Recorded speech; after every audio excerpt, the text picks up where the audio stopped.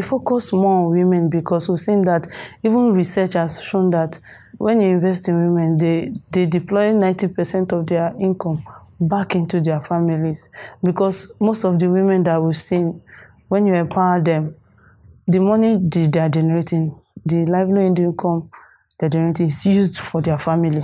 They're not thinking of buying new clothes. They're not thinking of going to parties. They are reinvesting their income back into their family. Yes, we can. Sure we can change the world. Welcome to your home for sharing the best stories from the Young African Leaders Initiative Network. Be sure to subscribe to the YALI Voices podcast on iTunes and Google Play, and visit yali.state.gov to stay up to date on all things YALI. My name is Nkem from Nigeria. Nkem Okocha grew up poor in Lagos, Nigeria. She watched her mother struggle to raise her and her siblings after the loss of her father, and then suffered the loss of a brother to an illness for which money could have saved his life. It was a life made harsher by her mother's lack of education and opportunity, and she was determined to change the narrative for herself and thousands of other women in Nigeria. In this edition of the YALI Voices podcast, Nkem tells how she went from selling goods on the streets of Lagos as a child to creating Mamamoni, a financial tech platform that enables individuals to invest in women-owned businesses in Nigeria. Nkem is determined to break the cycle of poverty and lack of education and skills training that disproportionately affects women. I started because of my experience as a young girl.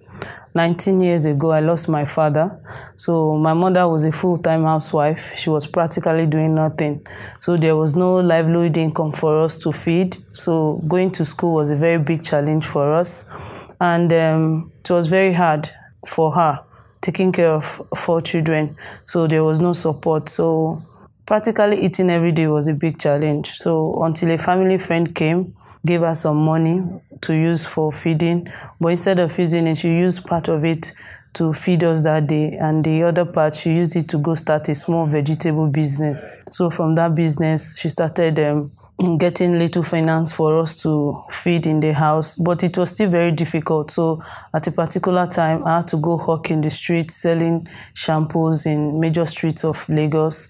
I had to become a house help, helping people take care of their children for me to get money to write my exams. So it was very, very tough. So after everything, I said, no child deserves to go through what we did, because at the time we lost our elder brother because we couldn't get money to finance his kidney transplant. So for my mother losing her husband, losing her child because there was no money, it was very, very, very, very, very, it's an experience I don't want anyone to go through. So because I saw what she did, what she passed through, we were hungry, she wanted to feed us, but there was no money. So I said, if she was educated, maybe if she had enough money, if she had a good business, if someone had given her good money, maybe things would have been different. So I said, immediately I get enough money, this is what I want to do. So I finished high school. I was lucky to get into the banking profession, and I worked in the bank for like 8 years, working in the operations and marketing department. I got married, but I still had women that used to come to us to say, Nkem, Auntie Nkem, I want money to feed my child. I want money for my child to go to school. So if I used to help. But after I resigned and I had like a small office, in the morning when going to the office, because when I was working in the bank, I used to leave the house as early as 4 a.m. because of the bad traffic on Lagos Road. In the morning, when I resigned, while going to the office, I found out that a lot of women sitting outside, idle, doing nothing, most of their children not going to school. I said, what is happening?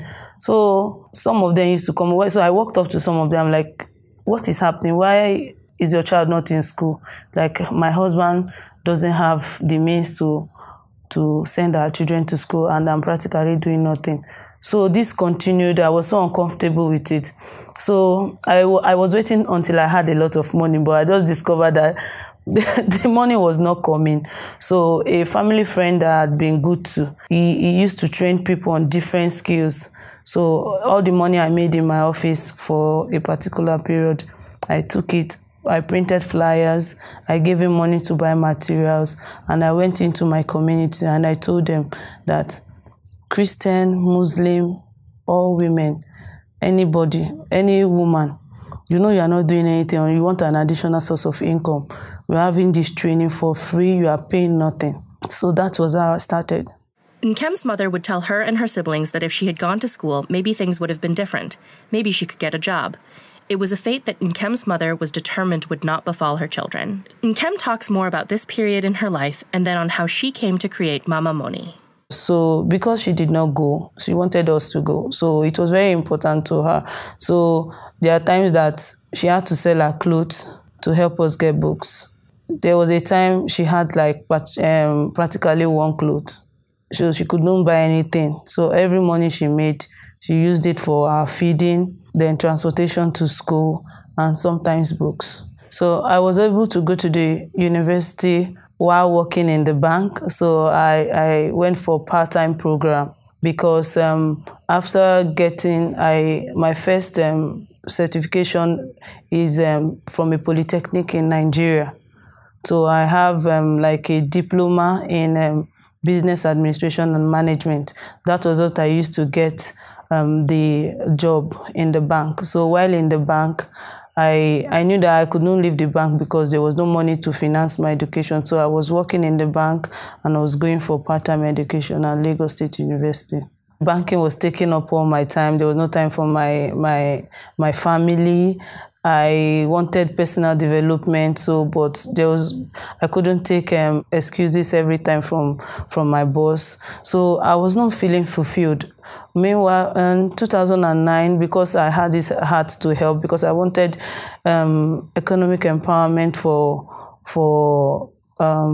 or will I say community transformation for the community I stayed. So I wrote a book on entrepreneurship, encouraging youth. I wrote a book that had I sourced for like 120 business ideas, and I wrote the book. Because I was working in the bank, I couldn't go out to seminars, I couldn't go to talk to people to make them know that, okay, with this book, you can find an idea and you can start a business. So for me, I wanted more out of life. I wanted to give back to the community, but banking was taking up all my time and I was not feeling fulfilled. I go back, I come back, and I am sad. I was not happy with myself. So I told myself that I have to stop. So I just took that decision and I resigned. Mamamoni is in Pidgin English. It means mother of money, because I want women to be financially empowered. Because when we started our trainings, our free trainings, we had women that after training them, they've acquired a skill.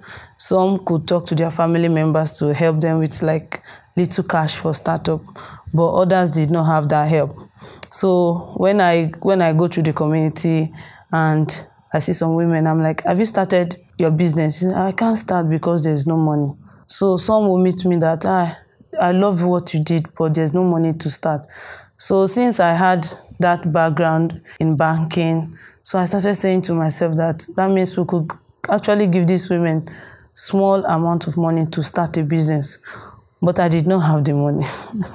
So I kept on telling them that, don't worry, very soon we'll start lending.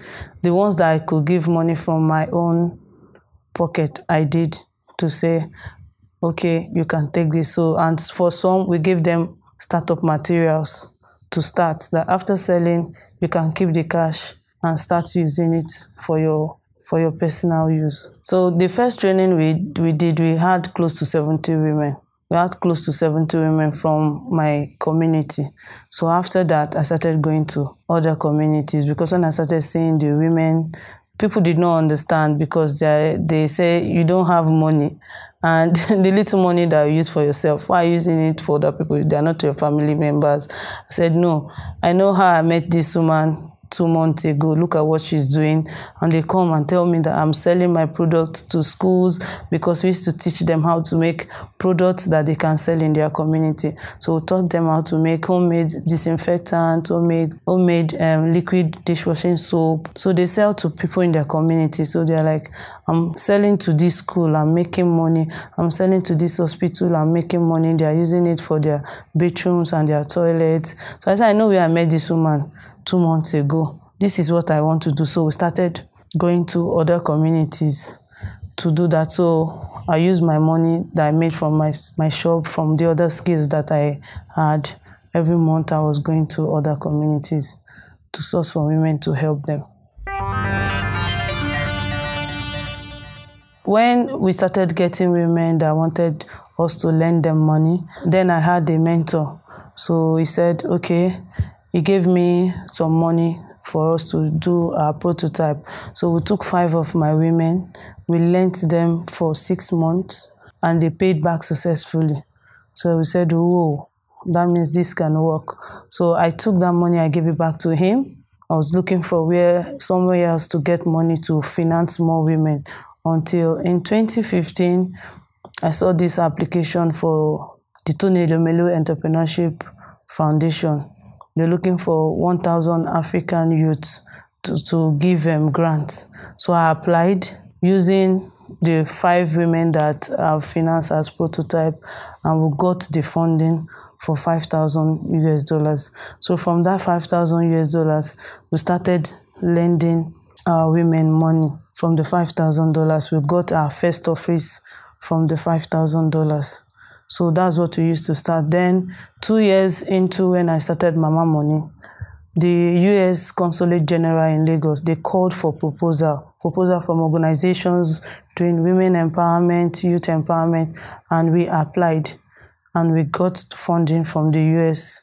Consulate General in Lagos. So for the past 2 years, trainings for women in different communities has been funded by the U.S. Consulate General in Lagos.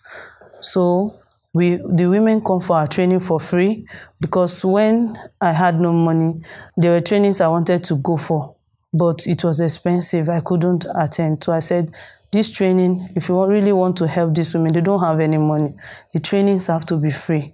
So from the money we get from the U.S. Consulate General, we train them to acquire a skill.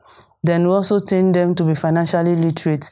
We had to innovate a toolkit, because we discovered that most of these women, some women that we talk to, when they sell, let's say $100. At the end of the day, they have $50. So they say to themselves, someone has come to steal my money. I discovered that they were not keeping proper records. So I told them that nobody is taking your money. This money is because you are not keeping good records. So we innovated that toolkit to help them keep records, keep sales, expenses, to track sales, to track expenses, to track their stock. So with that toolkit, it's been financed by the U.S. Consulate General. So we give it to them for free. After training them, we teach them marketing skills, how to brand their products, how to sell their product, how to talk to them. So it's just like a mini business school for them, because most of them are illiterate. So what we do is we identify a community. Let's say we go to a community and we train 100 women. So you see women that would go immediately, we finish that training. The next week they've started what we taught them. And you see some women, they have like a brick and mortar store, that's a small store selling other things. So they use what we've trained them as an additional source of income. So we try to identify a leader in that community, because for every community we go to, someone must say, okay, this woman, she's like a leader in this community. So we identify that woman. So we group them. So because it's a community, they know everybody. They know who is troublesome. They know who, if you give her money, she's not going to pay back.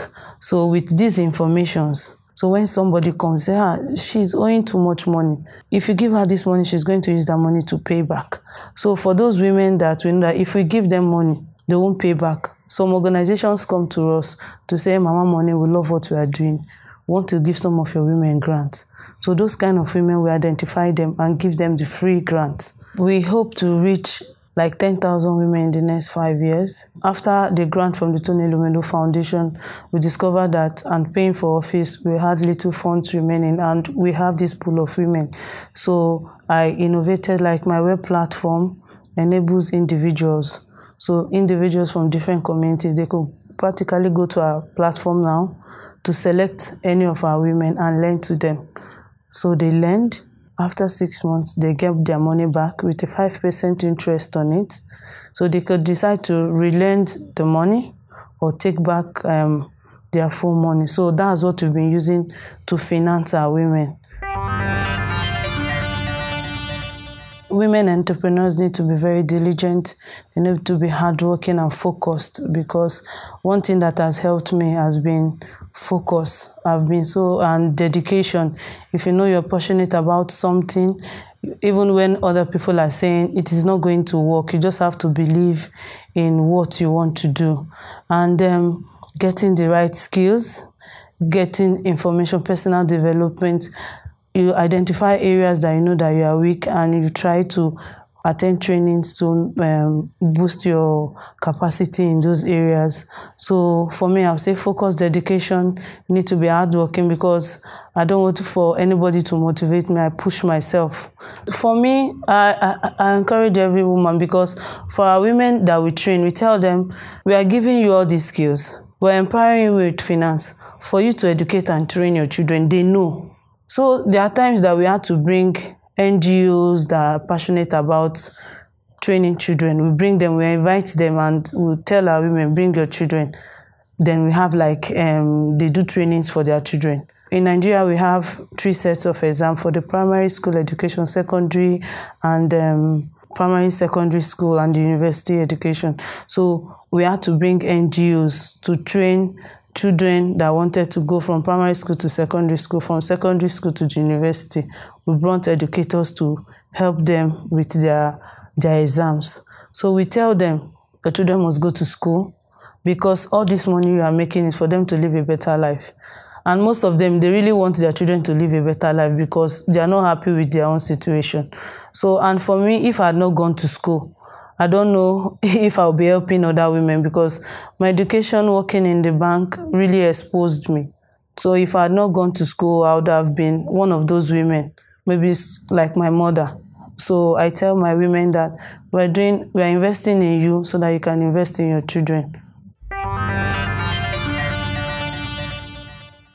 For YALI Network members whom I want to do the same thing, I will tell them to start with what they have, because for me, I was waiting until I had a lot of money, but I discovered that the money was not forthcoming. So I had to start with the little finance I had, the goodwill from somebody that had been good to. So when you look around, what you need to start is always beside you, is always in your community. So start with what you have. If you don't have money to say, start a business, or you want to start an organization that helps people, you could start with volunteering your skills, making people know that, okay, this is what you do, you are passionate about this thing, and the universe just has a way of helping you when you help other people.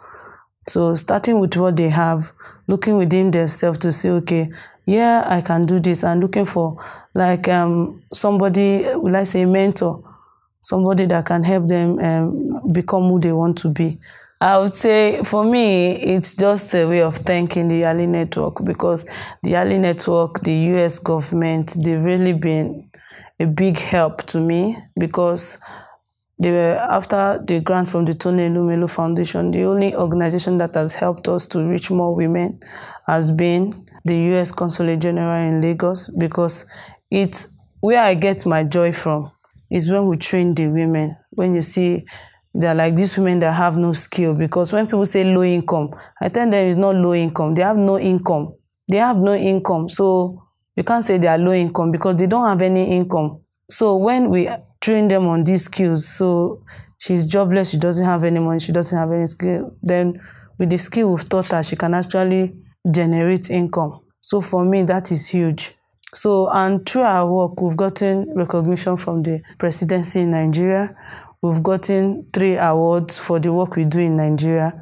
I couldn't have done this if I had the passion, but they helped me reach more women with the funding. So it will be a huge thank you to the US Consulate General, to the Tony Elumelu Foundation, to the YALI Network, because there are people I've met through the network. I've gone to the RLC in Ghana, so we have people, we talk to each other, we mentor each other. If I need help in there are some things that I need help with, I reach out to them.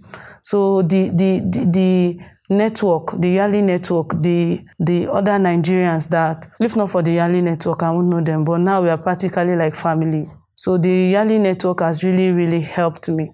Getting the support I need from this network has really been helpful to me and Mamamoni. Nkem is making a huge impact in the lives of thousands of women. To date, over 4,000 women have received investment financing and skills training. Nkem continues to look for ways to scale up Mamamoni so that she can continue to help more women become financially secure. Because investing in women means investing in families and breaking the cycle of poverty.